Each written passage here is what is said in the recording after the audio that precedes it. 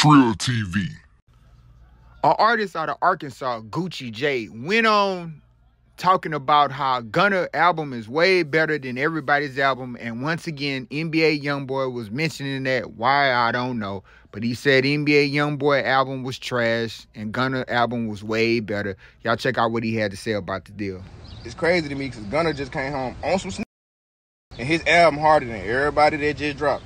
Lil Durk, Moneybagg, Youngboy, Kodak, that harder than all their albums. And you want to know why? Because that being genuine, that being real, that his feelings in the music. Y'all his music is trash, bro. Y'all steady talking about ops kill this and that and this bad. Bro, that not hard, bro. All Youngboy album, Lil Durk album, Moneybagg Yo album, Kodak album, it's all the same words.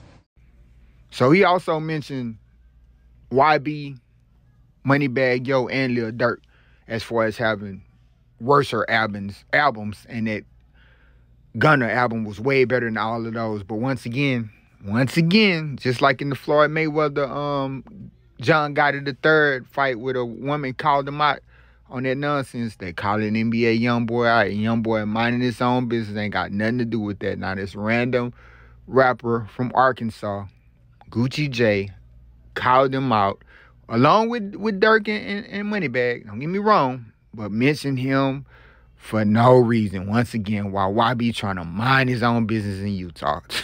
Craziness.